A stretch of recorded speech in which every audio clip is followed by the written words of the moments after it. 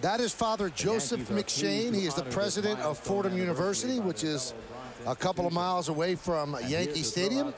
And they are celebrating Fordham's participation 150 years ago in a baseball game with Williams College, also Amherst College. It was 3 teams that were involved in a round robin. And this guy, Kenny, is the biggest Yankee fan that you will ever meet. And when he was growing up, he wanted to have one job, and that was to be the Yankee announcer.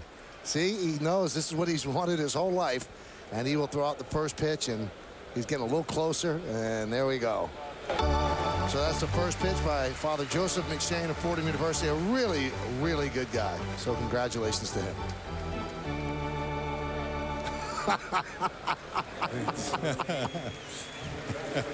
I love it.